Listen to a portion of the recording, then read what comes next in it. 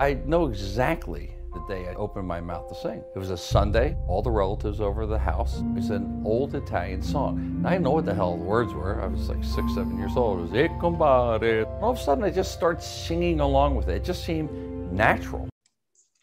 I'm milling it bat with Derek Wayne Johnson, who is the director of Stallone, Frank, that is. Hi, Derek. Happy New Year. Hi, Happy New Year. Thanks for having me on again.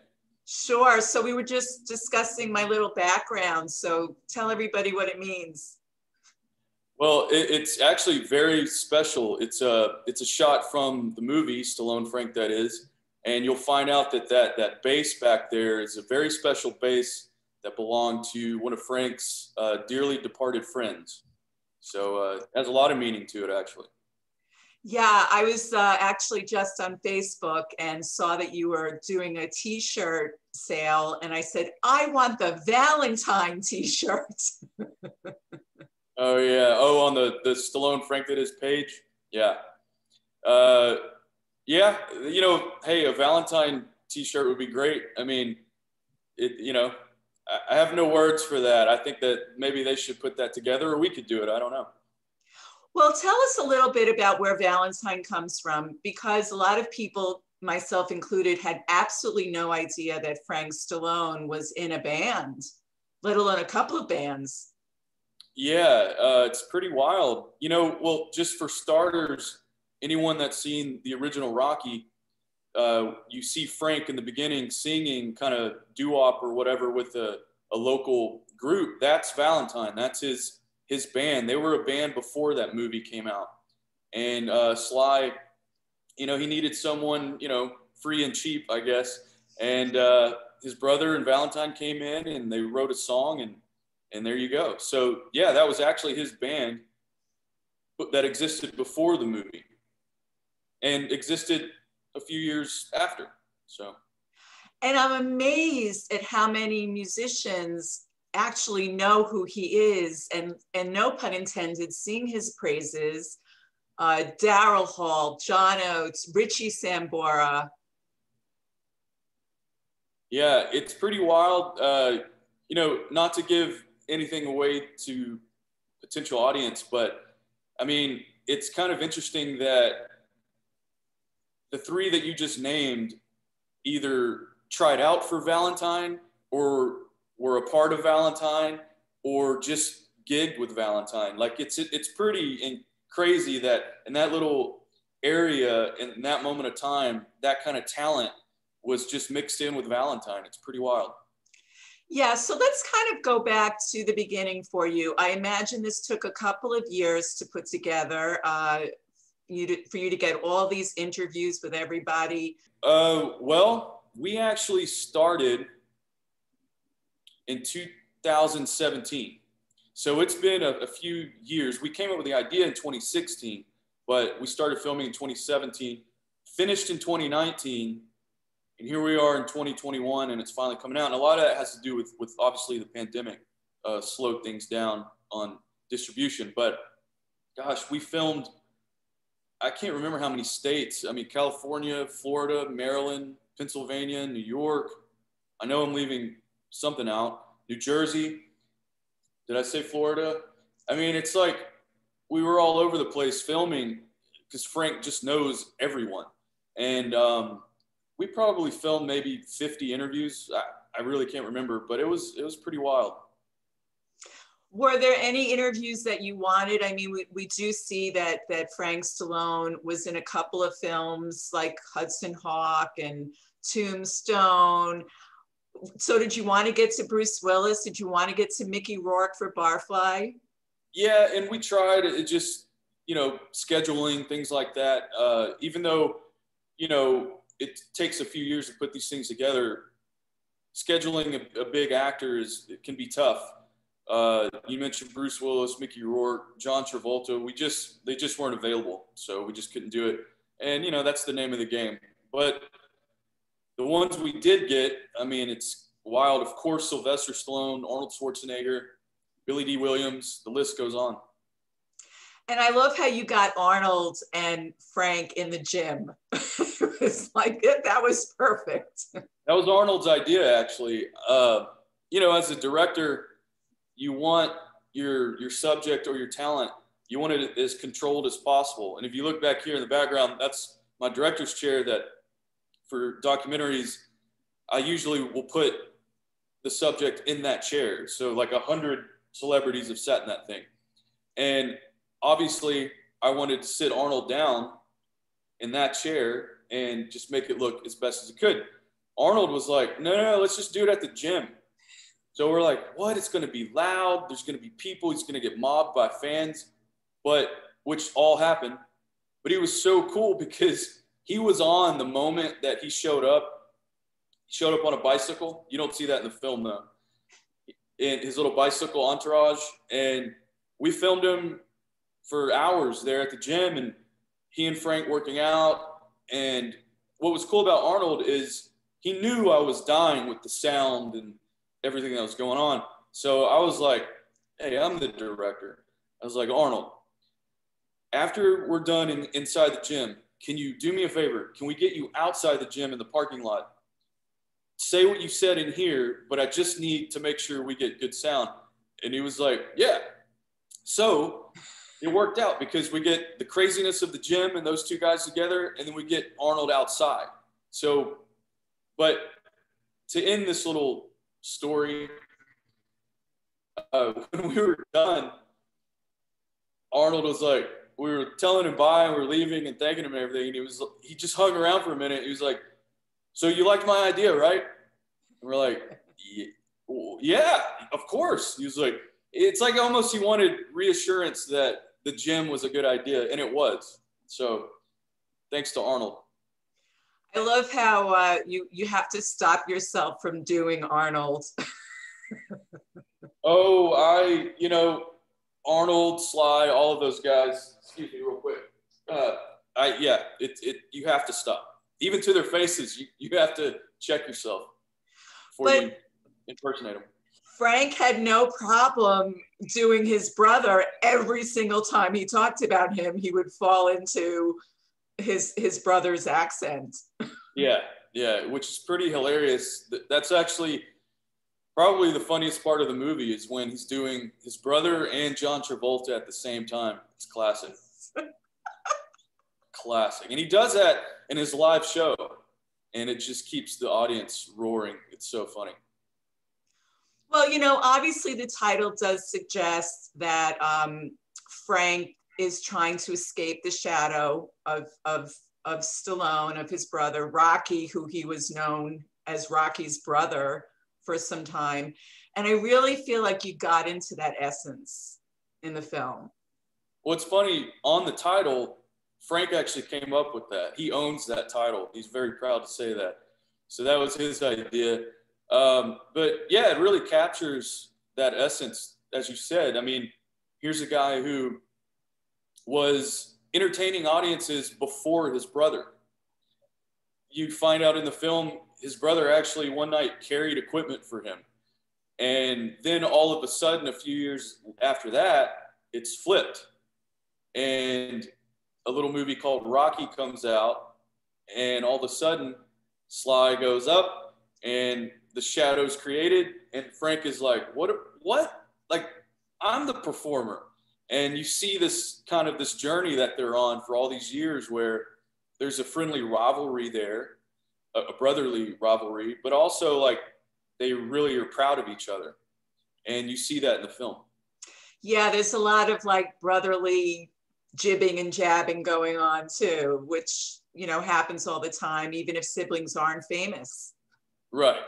And of course, you got to stick around for the end credits to really get to see a little special thing we threw in there with the brothers.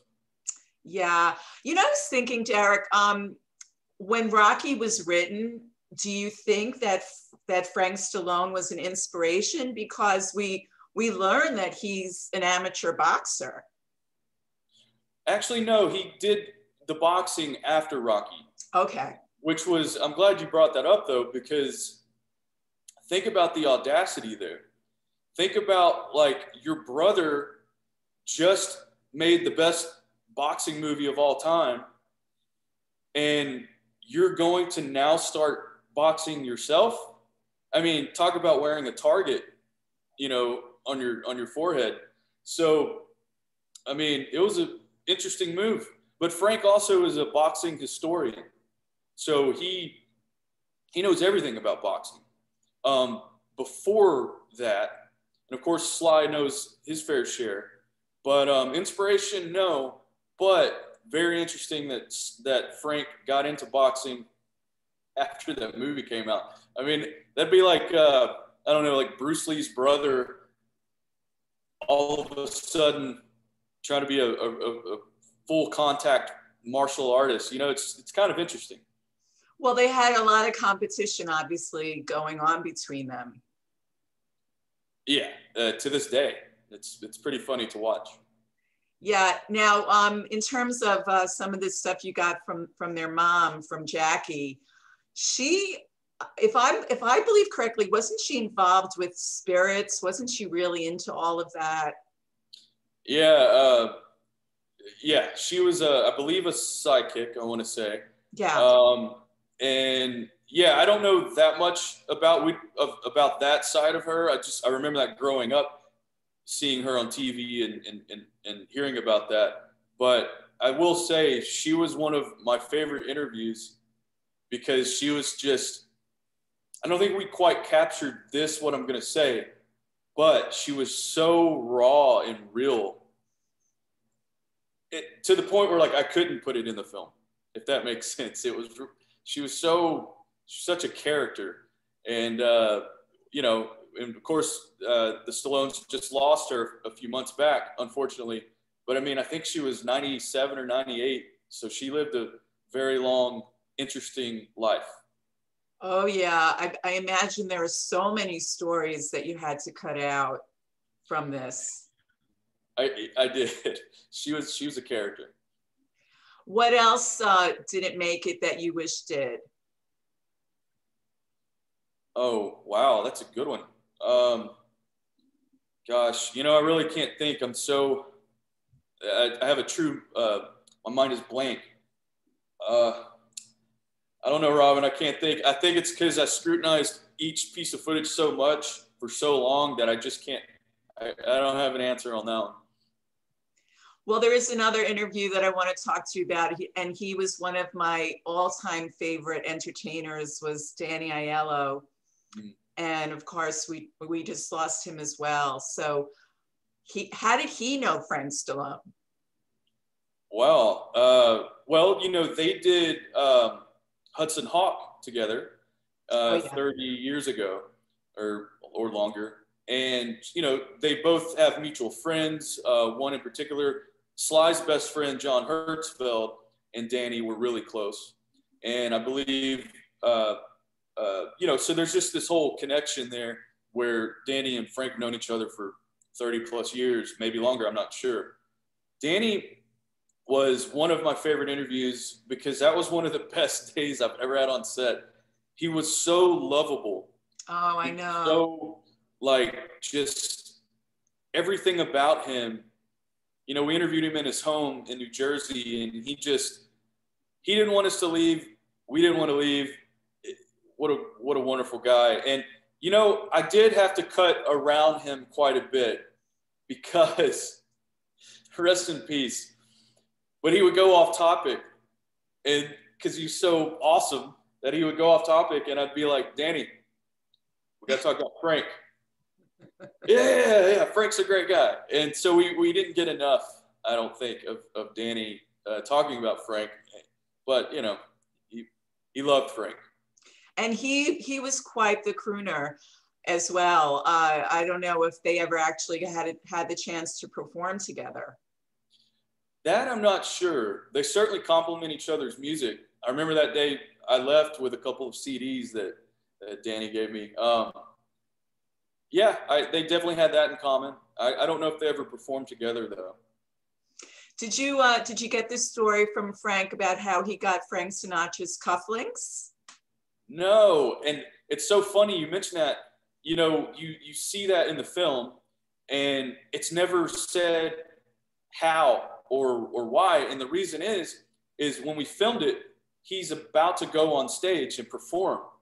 So he's wearing Frank Sinatra's cufflinks. And I want to say the shoes he were wearing, it was also another star, but I can't remember.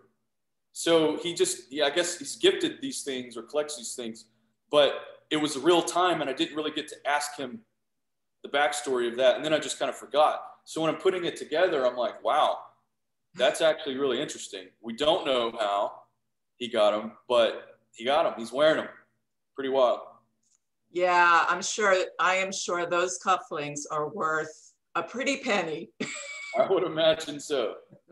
Absolutely. And Frank's a collector of stuff. I mean, he has everything. Well, he had so many, what broke my heart about this was learning that he had so many near successes, came this close, and then boom, gone. Yeah, and that's kind of one of the threads, I think, of the story is a taste of success, a major failure. A major success, a little failure. It's just this roller coaster ride in his life.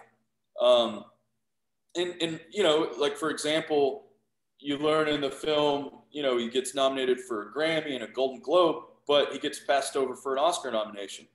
And it's just, for the song Far From Over, which I used to love that song from Staying Alive.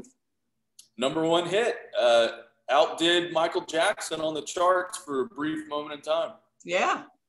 Pretty wild. I mean, how do you get that kind of success and then, you know, you have another failure? It's certainly a roller coaster ride for sure.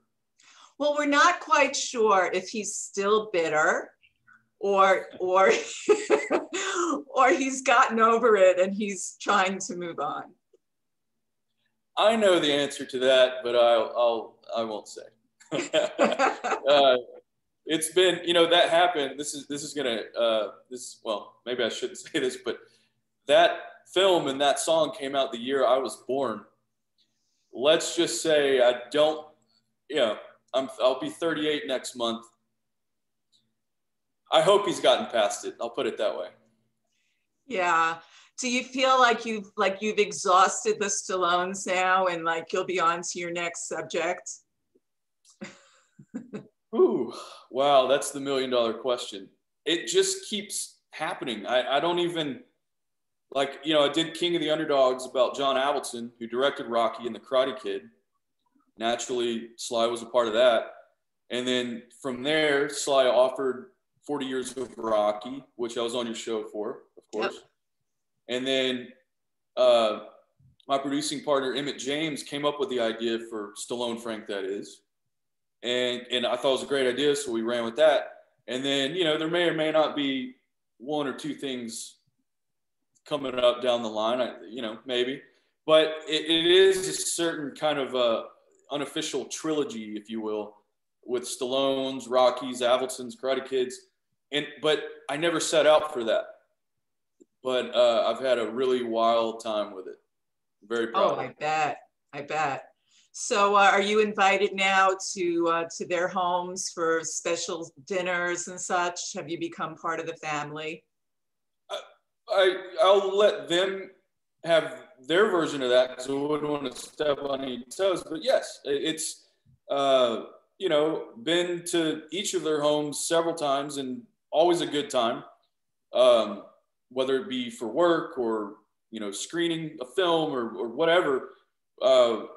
You know, they kind of, the brothers, the Stallones, they've kind of taken me under their wing, I guess. I mean, I've been friends with them for several years now. And again, we keep doing these projects. And I actually heard from Sly last night, which was nice. And it's just, it's just really cool. They're a great family. They're fun. Much like the Avildsens, when I did King of the Underdogs, they really took me under their wing. And now the Stallones have as well. So, hey, I'm just enjoying the ride. What do you want people to come away with learning or discovering about Frank Stallone? Well, from my experience, you either don't know he exists or you know he exists for the wrong reasons. For example, he did some reality shows where like world's dumbest videos, right? So he's just goofing on some videos. So many people tell me that's how they know him. Really? Yeah, little goofy things like that. Or they'll know him from just being Sylvester's brother. What you're going to learn from this film is those are just, well, being Sylvester's brother is a big thing, of course, but those are just parts, they're aspects of Frank. You're going to learn that this guy is super talented. Again, Grammy and Golden Globe nominated singer. He's a songwriter, a guitarist. He sells out shows all the time. He's been performing since he was, I think, 15 and nonstop. And he's done so much. I always say this, and I've never actually said this to Frank. I wonder how he would feel about it. But jokingly, I say he's like a normal, intelligent Forrest Gump, in the sense that, do you remember how Forrest just had this crazy, awesome life, experience of meeting presidents and da-da-da, but of course he was slow. Yeah. Frank's not slow. Frank's actually very intelligent. But Frank has that sort of trajectory where there's always a story. He's always doing something and meeting someone, from Muhammad Ali to, Sinatra. And you're like, wow, he's not just Sylvester's brother. He's not just the guy on World's Dumbest Videos or whatever it was called. He's a force. He's a talent. And I think he gets his due in this film. Yeah, he does. And I love how he says, I used to be Frank Stallone / musician. And then I became Frank Stallone / Rocky's brother / musician. Yeah, it's funny. The way he says that is like, it always cracks me up. He'll say, I was used to being, Frank Stallone, musician. Then it became Frank Stallone, something else, Rocky's brother. And it's like, what's the something else? I always thought that was funny because he was just rolling, saying what came to mind. But I thought the way he said something else, I'm like, what does that mean? But his point obviously is made that, how do you go from being the frontman of a band and you're holding your own, and all of a sudden you're a fictional character's brother? That's got to be tough on someone. And it was. He's over it now. But that's good.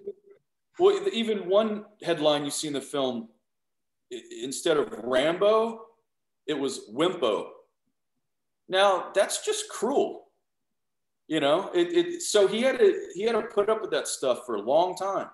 And I don't think he'll have to after this film. Yeah, he was quite an interesting subject, Derek. That was really a lot of work on your part, I can see from what you're telling me. And it was really well done. So congratulations. Another really great Stallone documentary, really. Thank you. It was a lot of hard work to make this film over the last several years. And, and now here it is. And then it's like, okay, well, that was a great 4 or 5 years. What do we do now? And then we'll just do something else. So, but thank you for having me on and for the kind words. And, again, the bass that's behind you, I'm going to go practice that when I get off. There you go. And, I just hope people really enjoy the movie. I think it's a fun movie. So that I'm rambling. Is. But Stallone Frank, that is. All right. Take good care. Happy birthday. Oh, well, thank you. It's in advance. Coming right up. I appreciate that. Thank you. Yeah. Well, Happy New Year, and I hope to see you soon. Absolutely. Thanks again. Take good care. Bye-bye. Bye. I always wonder what has kept me in this game. But, I just keep coming back to it. I love it.